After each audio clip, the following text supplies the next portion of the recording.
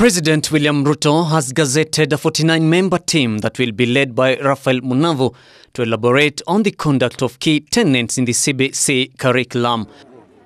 The 49-member task force will evaluate the country's education system and come up with recommendations, key among them an appropriate structure to implement the Competency-Based curriculum CBC.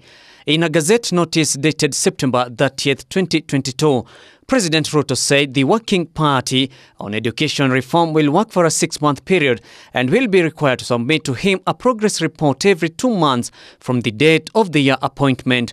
The team, which will be chaired by Professor Raphael Munavo, comprises of, among others, globally celebrated Kenyan teacher Peter Tabichi, Mutheu Kasanga, who was part of the CBC task force, as well as Professor Collins Odete, among others.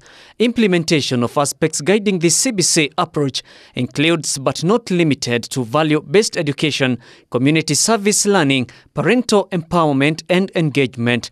The team will also evaluate the assessment of learners, the quality assurance and the standards of CBC. Ruto also directed the team to look into teachers' training and deployment and also asked the Munova team to review legislation in the institutions of higher learning. This includes technical and vocational training and universities.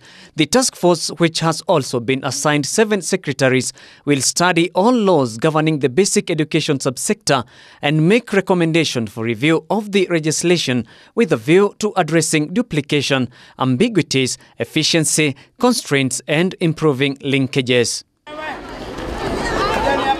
The President also directed that the task force recommends criteria to implement an open university in Kenya.